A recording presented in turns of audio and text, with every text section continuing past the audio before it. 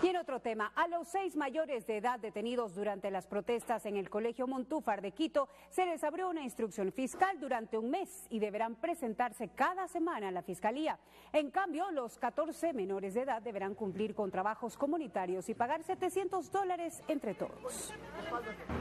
En los sectores aledaños al colegio, las piedras, palos y otros objetos contundentes usados contra los policías permanecen como mudos testigos de la violencia. ¿Cómo reclaman agrediendo a la ciudadanía? O sea, ¿en qué cabeza, pues, oiga, que vengan a agredir acá al barrio? Las instalaciones del colegio también terminaron gravemente afectadas. De los 20 detenidos, 6 son mayores de edad.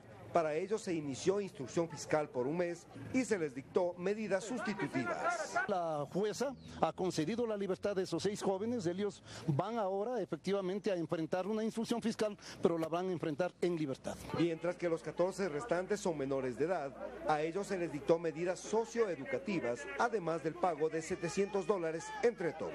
El juez determinó que los chicos realicen 2 horas semanales de trabajo comunitario durante 3 meses. Tras la audiencia, algunos padres de familia consideraron que la sentencia es justa. Está bien que le castiguen para que se den cuenta. El ministro de Educación se refirió a los problemas que aquejan al colegio Juan Pío Montúfar. En el tema educativo, si es que se cometieron faltas a la normativa educativa, es decir, al reglamento de la ley de educación intercultural y a la propia ley, entonces vendrán sanciones. Comunidad, maestros y padres de familia esperan que la violencia termine por el bienestar de quienes estudian en esa institución educativa.